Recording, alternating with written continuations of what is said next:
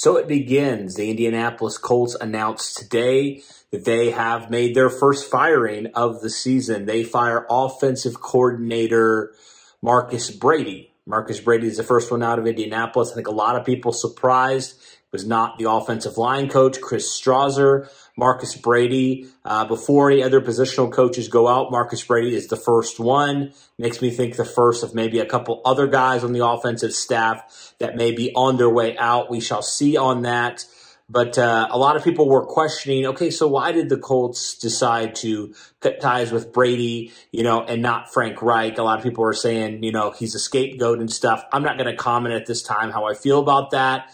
But I will say this, Marcus Brady did have other responsibilities, like making sure all the other position groups were ready to go for game day, even though he didn't technically call the plays. And obviously, the Colts offense has very much struggled this year in a lot of those areas. So this firing, I know a lot of people don't really think it makes a whole lot of sense because Frank is the one still calling the plays.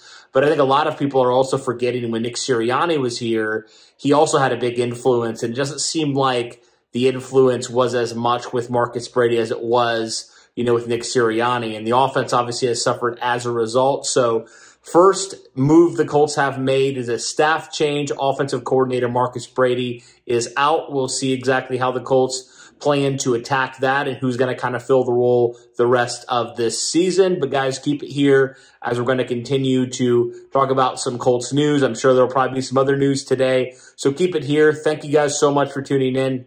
Appreciate all the support. Things are getting crazy today, but stay with us, guys. Thanks, guys, and go Colts.